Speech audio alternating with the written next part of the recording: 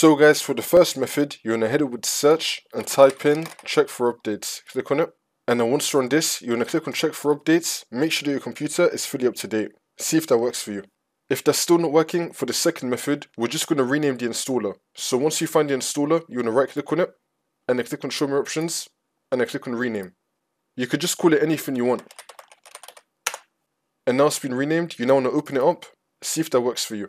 For the next method, try to move the installer into a different folder. And now we're going to open up the folder. Try to install it from here. And if you already had the installer in the folder, try to move it to your desktop, see if that works for you. For the next method, you're going to head over to search and type in CMD. Now, you want to run it as administrator. And then click on yes. And then once you're on this, you're going to type in sfc /scan now, and then click on enter. Then you want to run the scan. Wait for this to load. I'm going to skip the video to when the scan will be fully completed. And then once you complete that scan, you now want to type in dism /online /cleanup -image /restore health. Click on enter. You now want to run this scan as well. Wait for this to load. And then once that's been done, you just want to restart your computer. And then the problem should be fixed.